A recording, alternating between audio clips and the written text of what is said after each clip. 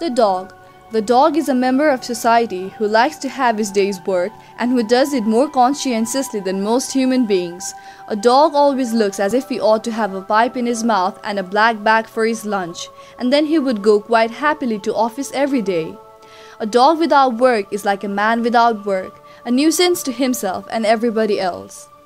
People who live about town and keep a dog to give the children hide-at-its and to keep the neighbors awake at night imagine that the animal is fulfilling his destiny.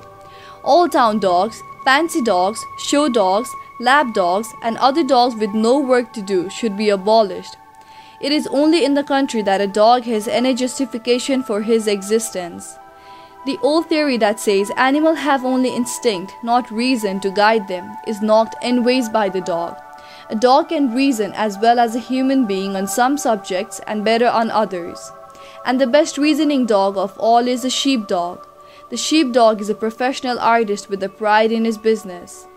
Watch any drover's dog bringing sheep into the yards. How thoroughly they feel their responsibility and how very annoyed they get if a stray dog with no occupation wants them to stop and fool about.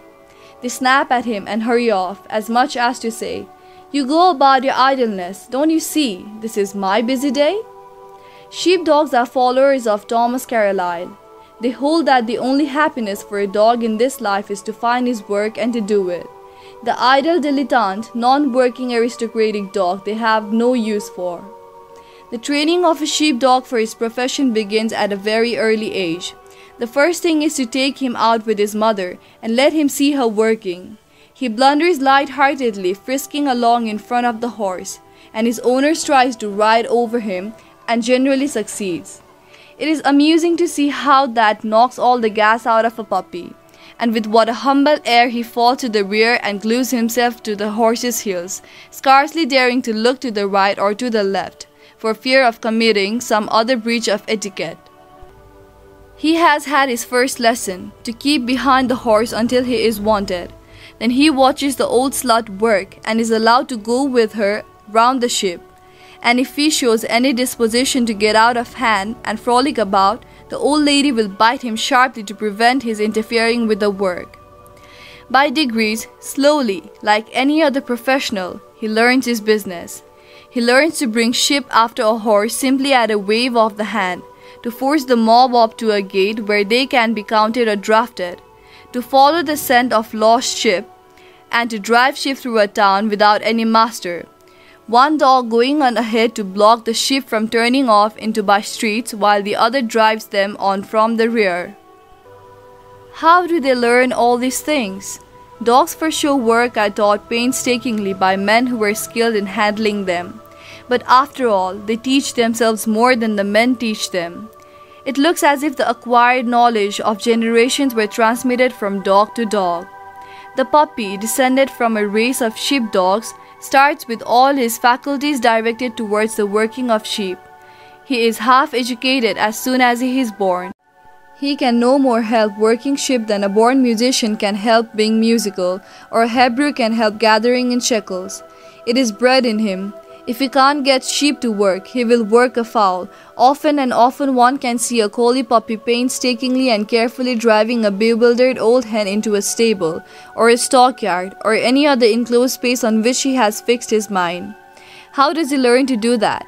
He didn't learn it at all. The knowledge was born with him. When the dog has been educated or has educated himself, he enjoys his work, but very few dogs like work in the yards.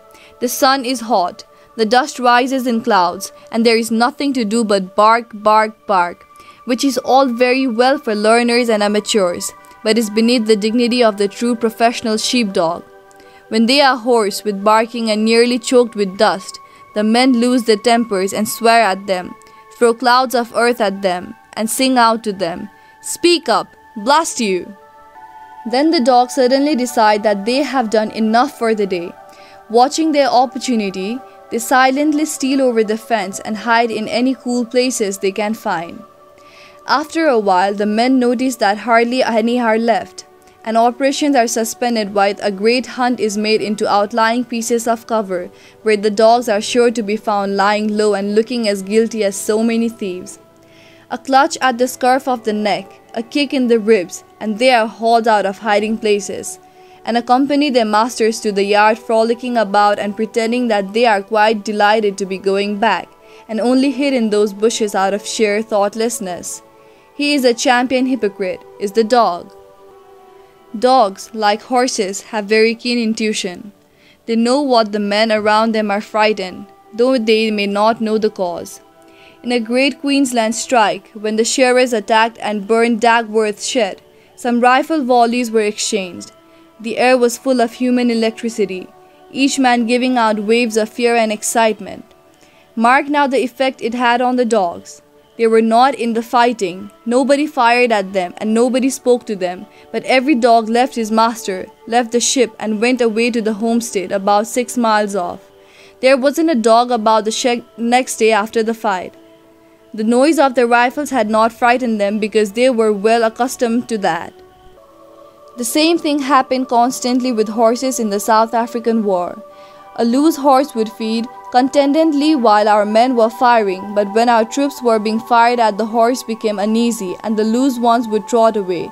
The excitement of the men communicated itself to them. Dogs have an amazing sense of responsibility.